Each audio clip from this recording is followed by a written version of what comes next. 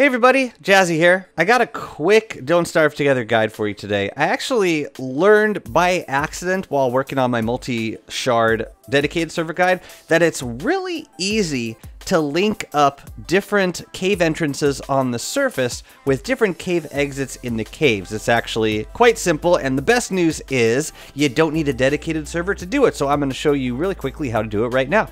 I'm using too many items right here, by the way, just to give myself creative mode and god mode while I'm configuring these portals. So the first thing I like to do is find the cave entrance that I want to link.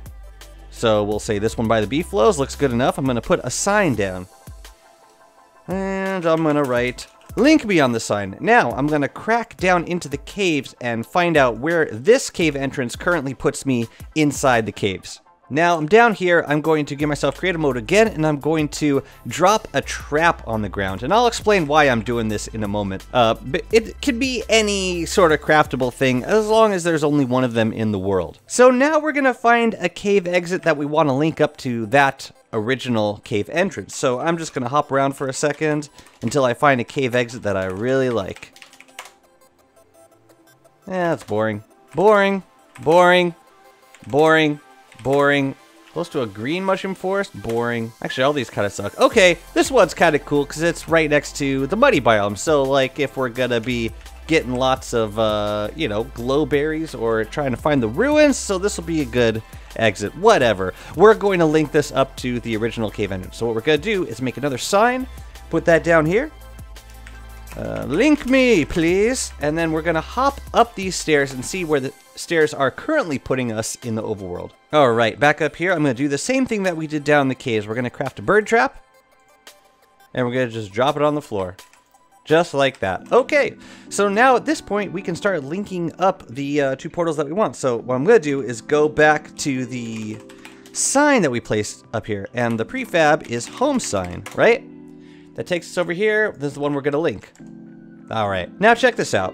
Every portal has an ID in the world, and since you get 10 portals generated per shard, so like 10 cave entrances on the surface and 10 cave exits in the caves, they each get a number 1 through 10. So all we have to do to link up portals is to give them the same ID number. So what we're going to do is give this portal ID number 11. You see? Set ID 11. And I'm going to paste this command in a paste bin downstairs.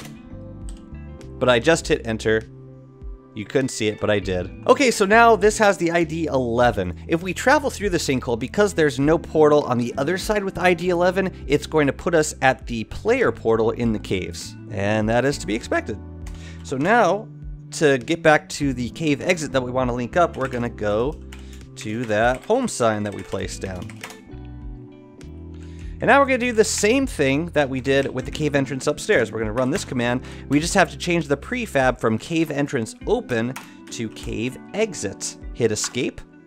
And then we're going to set the ID to 11. And the great thing about auto-linking, which is kind of a pain when you're trying to manually link worlds, but if you set the IDs of cave entrances and cave exits, they automatically link to each other. So they automatically look for a portal on the other side with the matching ID. So let's hop through here and see if we get a cave entrance next to a sign.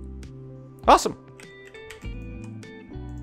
Let's travel back down just to make sure it indeed brings us both ways correctly. Awesome. Works.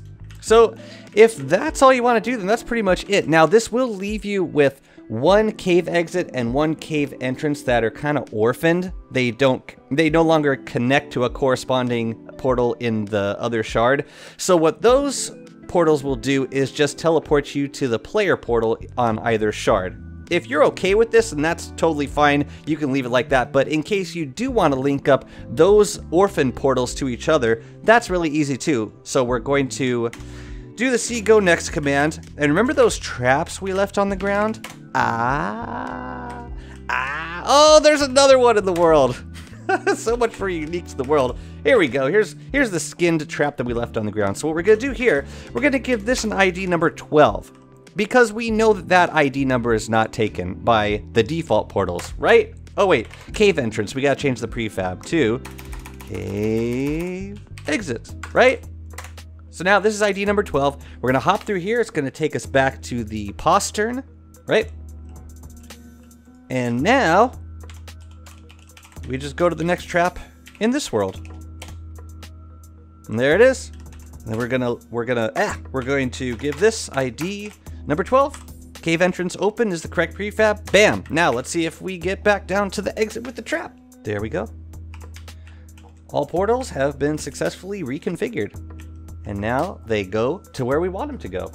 Yeah, if you spawn in new portals in the world, then they automatically get assigned IDs that are like incremental. So if you spawn a new portal in a world, it'll give you the next available number. So if you have default portals 1 through 10, then the next one you spawn in will give you 11, then 12, then so on and so forth. And in general, it's easier to change the IDs of portals than to try and link up portals with different IDs. In fact, I'm not even sure that's possible. But yeah, changing the ID numbers of portals is pretty straightforward. Just, you know, make a backup before you do any portal reassignments. Just in case things get screwed up, you can always either roll back or just restore a game save. And as always, the disclaimer is I'm not responsible for your world. So attempt this at your own risk. But yeah, that's it for this guide. I hope you found the info useful, and let me know in the comments if you have any questions. Take care.